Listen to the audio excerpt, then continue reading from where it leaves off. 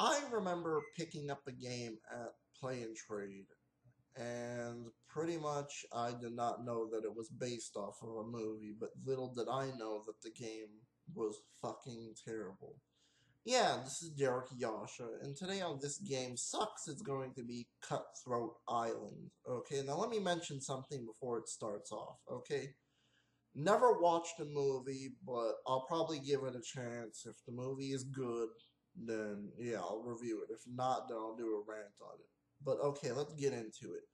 So mainly what the story is I guess it's trying to tie into the movie or try to be something else. Okay. I really don't know. I don't really care because from what I can remember the story sucks in the game. Alright. Let's get to the gameplay. Alright. Either if you're Morgan or Shaw. Okay. Now they both control like crap. Okay, the controls are terrible on this. It doesn't matter what version you play, if it's the Super Nintendo version or the Sega Genesis version, but they're both different versions. Okay, Super Nintendo's version is a beat 'em up, and Sega Genesis is the one that I played. Is kind of like like a fighter or whatever. I don't know how to explain it, but yeah, it kind of plays like a fighter. Okay. Yeah, but pretty bad hit detection. Okay, your character, if you get hit, I remember you get hit pretty bad. You're low on health. Okay, simple as that. And the blocking sucks in here. Seriously, you try to block, it doesn't deflect the attack. The attack goes right through you. Okay, as you try to guard or block.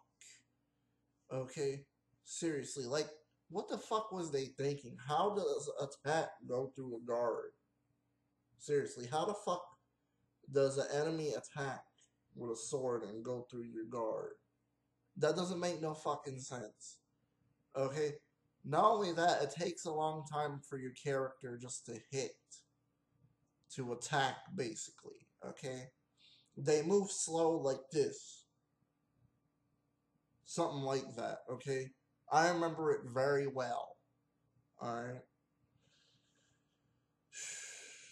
And then you would try to get away from the enemy. That would take a long time, as the character would walk slow or be slow. Okay, was this made by a slug or something? Seriously. Terrible gameplay, terrible controls. Okay? My god, man. You know, the music, I remember the music being terrible in this fucking game. Seriously, I remember it being terrible. Alright? I mean, it was just god awful.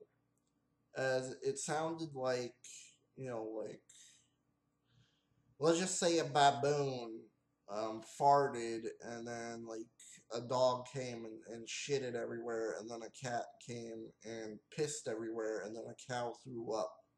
Yeah, that's what basically the music is, okay?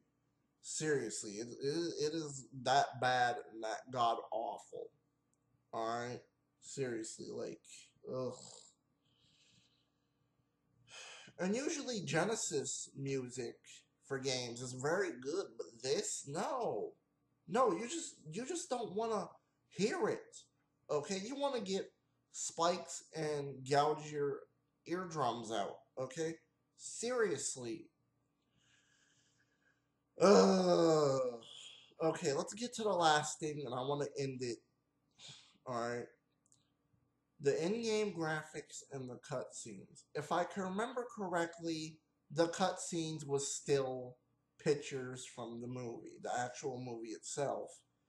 And the pictures looked like dog shit, okay? The in-game graphics, all the cover colors are textured out of it. Okay, like it's bleached out. Alright? It looks like something that you would make in Crayola art. Okay, that's what it looks like. But except Crayola art, is a lot better. That's too high for it. Okay? But yeah, the game the game's graphics look like it's just horrible. It looks like a wretched piece of dog shit, and I'm not even lying about that. But anyways, I am out. Peace.